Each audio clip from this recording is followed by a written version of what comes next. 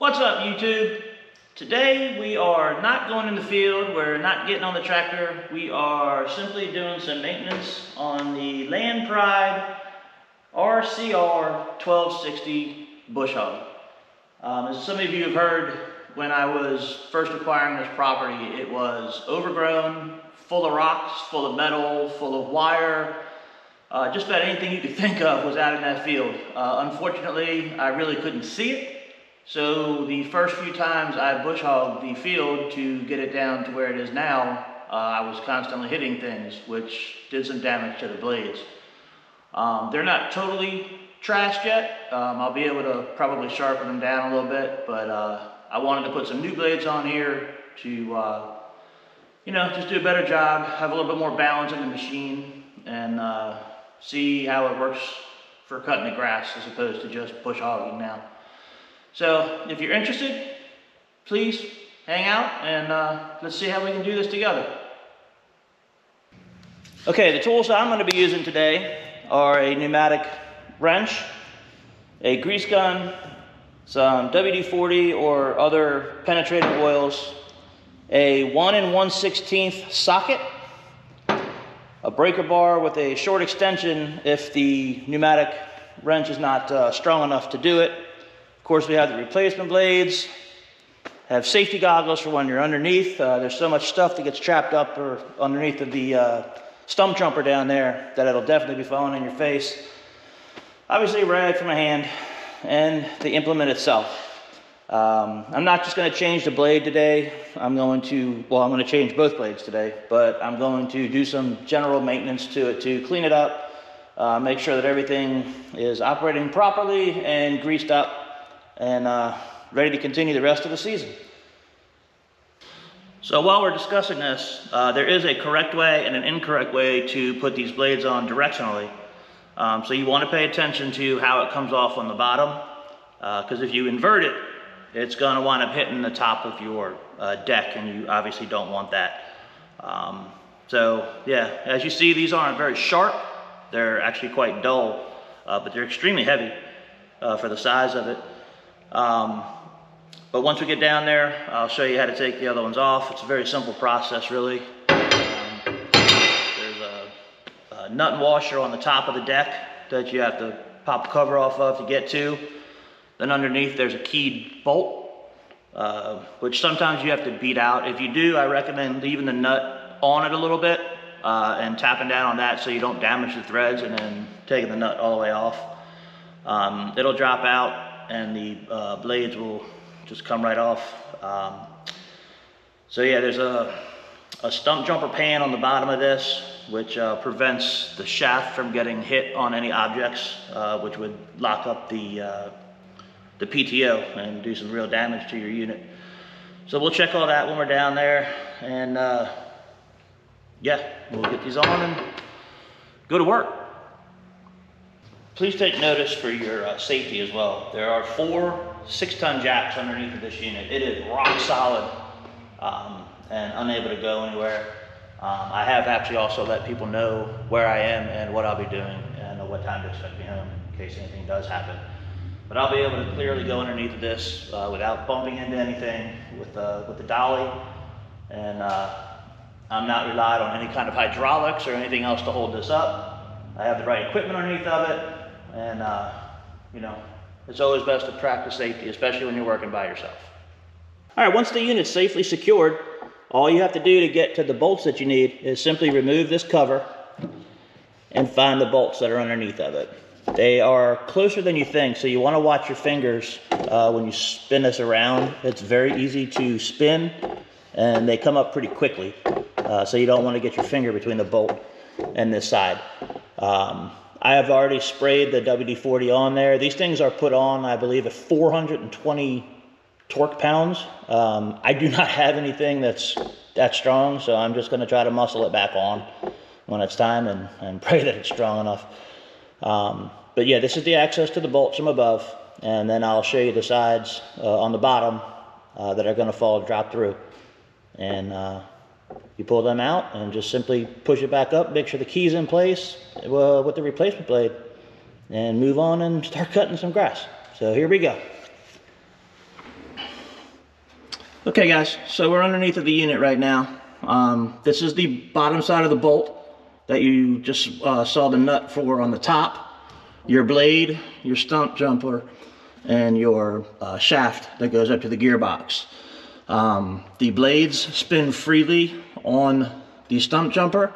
The bolt is keyed, so the bolt doesn't spin, but the blades moves independently. The stump jumper is there to prevent anything from hitting the shaft and seizing the motor. Even though there's a clutch on it, it can still do some serious damage to your PTO, so you want to be careful of that. So without further ado, we're going to go up top and release those nuts, and hopefully these things come off pretty easy, and we'll be back on here you know, cutting some grass really quick. As you can see, these blades have taken a real beating with the rocks and metal and everything else that I was able to find in that field without being able to see it. And you'll notice, like I said, it's very important to pay attention to what angle and which direction you put these blades on, because if you reverse them, they're going to hit the top of the deck. And it's kind of obvious, I would say, if you were to put it on upside down, but it is something you want to pay attention to. I believe you could probably accidentally do it and not notice it until you started it up. So here we go, and you know, let's do it. Okay guys, so like I said, it's a 1 1/16 socket. Fits right over top of this, conveniently in the hole, and let's hope this thing can back this off.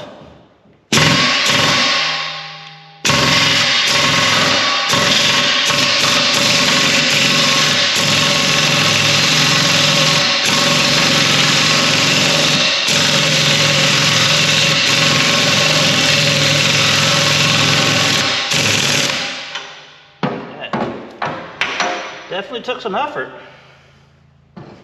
Let's get it lined back up. Okay. Then we have that, the nut, and it's a little tight quarters in there to get this washer back. And oh man.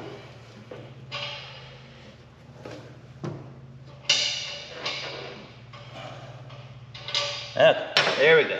Now we have the washer and the nut out. I am going to tap this down, but I'm going to use a piece of wood to tap this back through. It looks like it's loose enough to do that with. So I'm going to go get a piece of wood and come back and tap this down. I'll show you the bolt on the bottom side with the key, and we'll switch this blade out real fast. Okay, so what I came up with, because I couldn't find a piece of wood that I really wanted to use on this, I'm going to use the wooden handle of a hammer, a little tacking hammer, and a dead mallet, and we'll tap this out. There we go. Just that easy. So it came out, dropped down on the ground, and then the next one moves over into its place. So I'm going to go ahead and get on the bottom and do one at a time. That way I don't, get anything out of balance. I have one to reference on the bottom side, and we'll move on to the next one. Okay, so just as a reference, here's the key I was referring to that stops the bolt from spinning, locks it in place. This lets the blade spin freely while it still stays fast and secure with the washer and the nut on top. I brought this up here to show you the comparison between the old blade and the new blade. You can see why I said it was starting to get out of balance. This is all chipped up. It's worn off on the top side. It just generally took a pretty good beating out there in that field last year, because like I said, I couldn't see what I was going over. That field was about waist high, briars and bushes and everything else. And it looked like, judging by the blade, it says proof positive that there was just stuff out there in the field that I couldn't see. So this year, with the exception of a few random things that I'm sure I'll find, I've got it all pretty much mapped out, know where stuff is that I can't move, and have already removed all the other stuff. Okay folks, as you can see the blade's off. I have the comparison blade on this side, that way I can put my blade in the right direction. Like I said, if you put it the wrong direction, it's going to hit the top of your deck.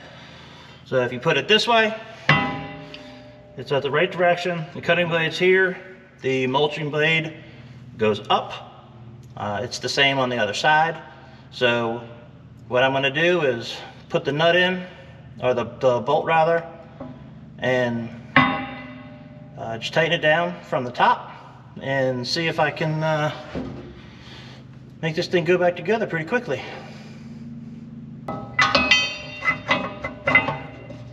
You got to find the keyway in there, and the bolt kind of holds the unit up by itself because it doesn't let it slip down or doesn't let it angle. So the gravity itself of the blade puts enough pressure on the bolt for it to stay there. And you just go up top where you were when you loosen the bolt. You put the washer on and the bolt back on, or the nut back on rather, and tighten it down. Then come down here and make sure it still moves freely and move on to the next blade. And it's that easy, that fast, and then you're back in business with a balanced machine and one that's going to cut better and do a better job for you than the busted uneven blades. Okay, like I said, you can see the nut came through. The keyway is where it's supposed to be. So now I just simply put my washer back on, start my nut back on and get it hand tight.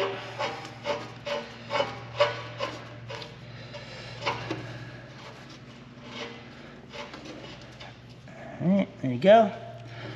I'm going to put my air ratchet back onto proper setting, and I'm going to send it.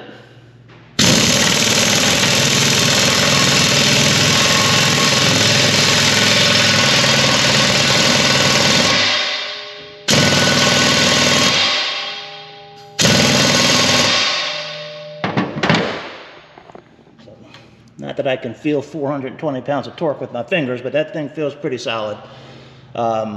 Before I put the cover back on here, I'll use the breaker bar and a cheater and try to get those things just a little bit tighter. But that's it. Now it's just to repeat the process for the next one, and you're back in business. All right guys, the only thing left to do now is replace the cap on top.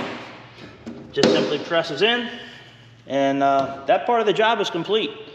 It was a lot easier than I anticipated. That's the first time I did it, obviously.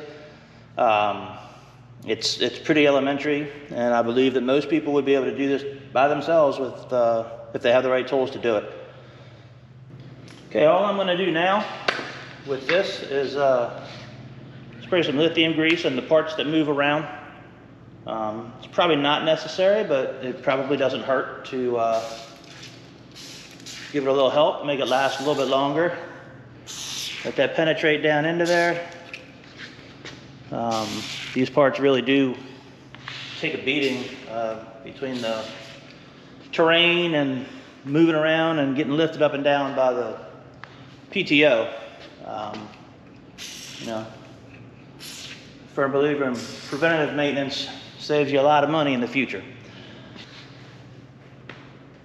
With the lithium grease on there, that's going to take care of all my moving parts that are not mechanical in nature as far as the operation of the machine. And I can actually already tell the difference in how that moves around.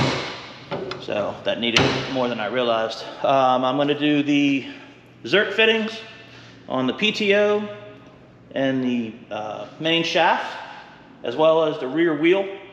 And that will complete the spring maintenance for the bush hog.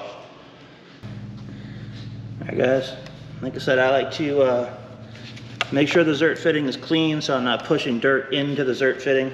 That would be kind of counterproductive. I use this locking grease nipple. It's probably been one of the best investments I've made on this farm, to be quite honest with you. It makes life so much easier. Make sure everything gets in there. You know, a few pumps. Watch for the grease to come out. New grease in, old grease out. And move on to the other two nipples. There's only 3 of them total on this unit. There's one here on this end, there's one on this side of the PTO, and then there's one on the rear drive wheel. The second Zert fitting I have is located in this clutch area at the bottom of the PTO shaft, right before it hits the clutch. You can spin it pretty easily by moving the clutch around, but I will put this grease gun on the Zert, if I can see it. There we go. There we have it. See, a couple pumps. Wait till we see grease coming out. There we go. Just that simple.